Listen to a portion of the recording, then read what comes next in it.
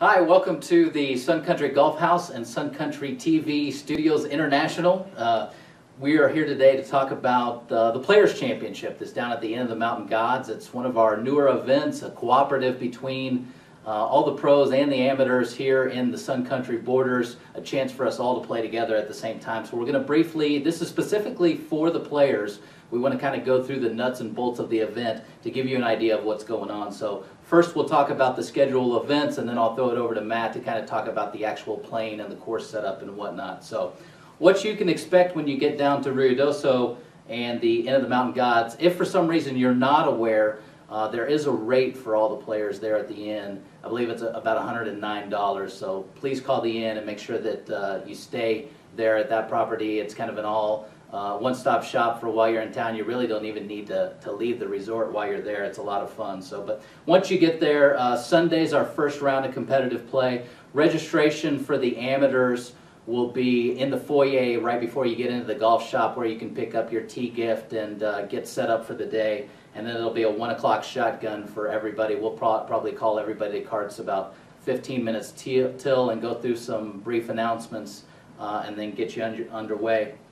After that, we're kind of making a plea for everybody to please attend the dinner. It'll be right there at the inn at the barbecue place there at right at the base of the golf shop, immediately following play on Sunday. So if you would, please make a priority to come have dinner with us that night, and a chance for you to interact with our sponsors and all the other players and have a good time. On Monday, we'll have an 8 o'clock shotgun. It's a chance to get everybody on the road. I know shotguns and competitive events like this are sometimes frowned upon, but it's a great way to get the day over with early, avoid some possible weather issues that we may run into at some point, and get you on the road. We'll do the awards ceremony immediately following play as well. So that being said, what's kind of fun about this event is that this is the one time a year where the amateurs and pros really get to play together in one championship flight and duke it out. So let's focus on the amateurs first. Kind of tell us who we should look out for at the end. Well, the big name that's missing is our two-time defending champion, Tim Madigan, who's playing phenomenal golf. Won't be at the championship this year.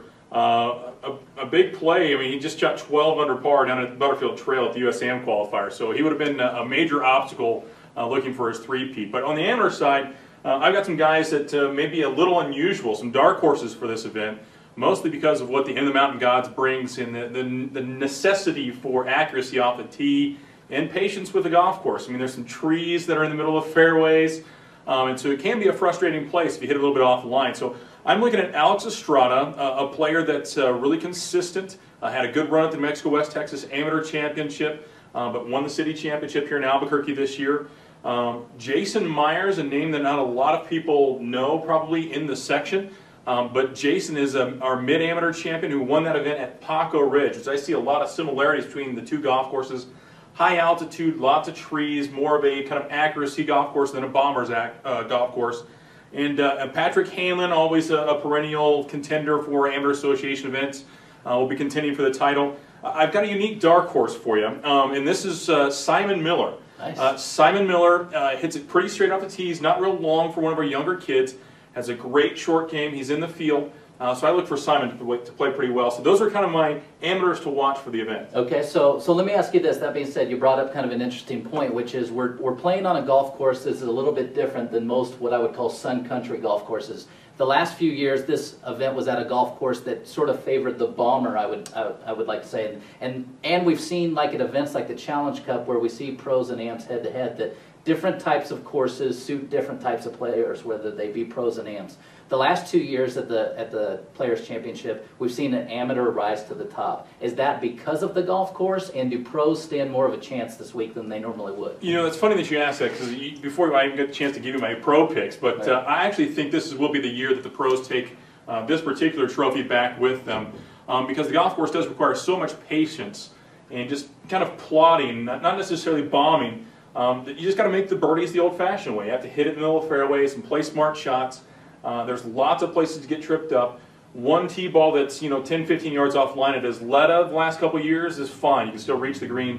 One tee ball that's 10, 15 yards off line at the Inn of the Mountain Gods could be double or triple bogey. Right. So I mean, some of the pros that I have to watch. I mean, we've got our stalwarts. The Scott Lieberworth, Stan Kesters, Bill Harvey's, Trent Romans. But I look at guys like Carlton Blewett, and I look at guys like Daniel Nunez, who's Right. our host professional for the event. Guys hit very straight, right down the middle, know the golf course very well, played it lots of times, to do very well at this particular championship. So you've played competitively at a course like this before, and specifically at this course. When you go to the end of the Mountain Gods specifically, is there a different way that you think around the golf course than you normally would? You know, for me, it's about survival on the first few holes. You know, one's is a pretty generous par 5, chance to get off the tee and make a good number.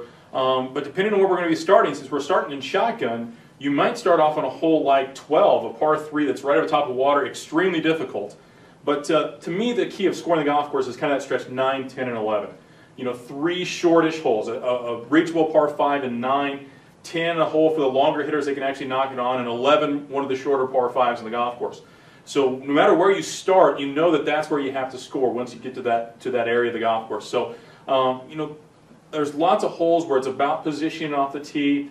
So I think it's just patience, pick and choose your battles, and just try to make some birdies when the opportunities present themselves. So knowing that, from now kind of putting on the other hat and going to the administration side of things, does that make you think differently about course setup? So, you know, normally there's a lot of courses we go at and we're just kind of thinking tips and just making sure maybe every par 3 isn't the same. But for the most part, we're playing tips somewhere and we're just bombing it. Are we going to, as a staff, set up the course any differently than we normally would? I don't think there'll be much difference than what we traditionally see. I think we'll use a lot of the back tees. But you'll see a little bit of variance. I think we'll play with the par 3s a little bit. Just to give a little different flavor, and you never know what course conditions could be. And I mean, that brings up a good point. Bring your rain gear day one, because there are afternoon thunderstorms scheduled for every day for about the next week or so up in Rio de Oso, a chance of those. So bring your rain gear. Hopefully we get everything in. We don't want to shorten the event to an 18-hole championship, but if that's what it presents itself, we will finish the event on Monday. There will be no carryover into Tuesday. We'll finish it on Monday. But in terms of setup, I think it's going to be pretty typical of what you traditionally see from us.